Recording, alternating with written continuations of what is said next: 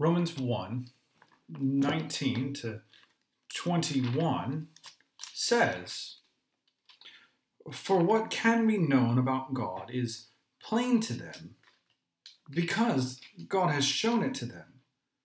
For his invisible attributes, namely his eternal power and divine nature, have been clearly perceived ever since the creation of the world in the things that have been made.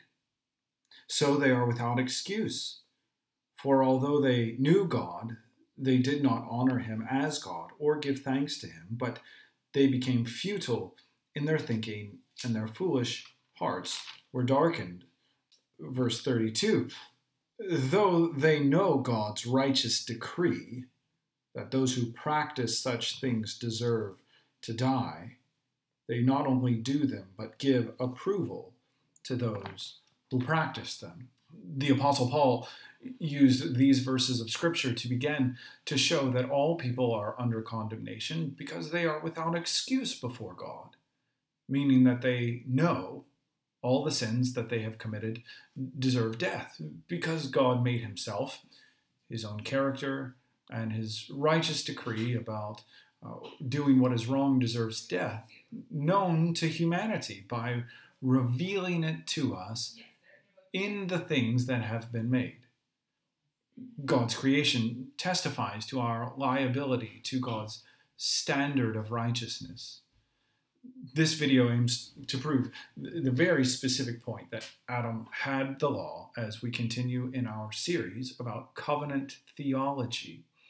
As we continue to discuss the covenant of works here, we should remind ourselves that the Westminster Confession, chapter 7, paragraph 2, explains the first covenant made with man was a covenant of works, wherein life was promised to Adam, and in him to his posterity, upon condition of perfect and personal obedience. Our point here in this video, very precisely, is that God gave the law to Adam. Our Westminster Confession, again, teaches this exact point in chapter 19, paragraph 1. God gave to Adam a law as a covenant of works, by which he bound him and all his posterity to personal, entire, exact, and perpetual obedience, promised life upon the fulfilling, and threatened death upon the breach of it, and endued him with the power and ability to keep it. We now then turn to the biblical evidence that God gave a law to Adam. We saw already in Romans 1 that God made the world in such a way that we know him and his righteous decree through the creation itself, through what we call natural or general revelation, which simply means that we as sinners are without excuse before God as our judge when it comes to knowing what we should have done. Paul confirmed that point again in Romans 2, which holistically is about convicting the Jewish people about how their possession of God's written oracles did not automatically secure their justification, their right standing with God.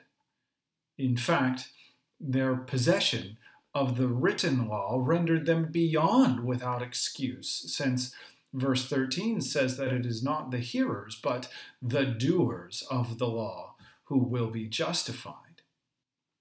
If we keep in mind then the difference between God's law built into creation from Romans 1 and the written law given to Israel, then Romans 2 verse 14 makes very clear sense, which I'll read, adding a word or two to clarify the specific references.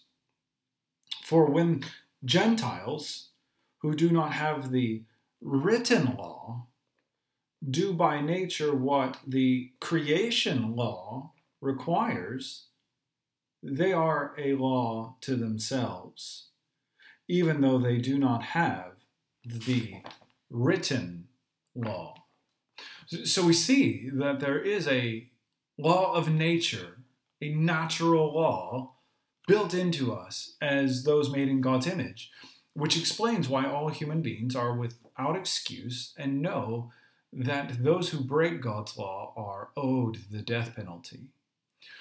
Romans 5:12-14 further confirms this point in a more direct way in connection to Adam's role as our covenant head in the first covenant. These verses read, "Therefore, just as sin came into the world through the one man, and death through sin, and so spread to all men because all sinned, for sin was in the world before the written law was given, but sin is not counted where there is no law.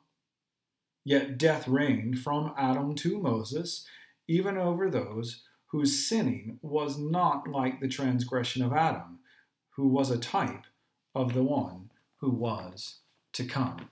3 clear points from these verses show that Adam had the law. First, verse 12 simply says that death is the consequence of sin. Second, verse 13 then says that sin was in the world before the written law was given at Sinai, which I think is the clear meaning from if we consider the following reference to Moses in verse 14. But still, verse 13 also says that sin is only counted when there is a law. Sin, which results in death, is the lack of conformity to or the breaking of God's law. We know then that Adam had the law because Paul said death results from sin. Adam certainly sinned, no one denies that. But sin requires a law.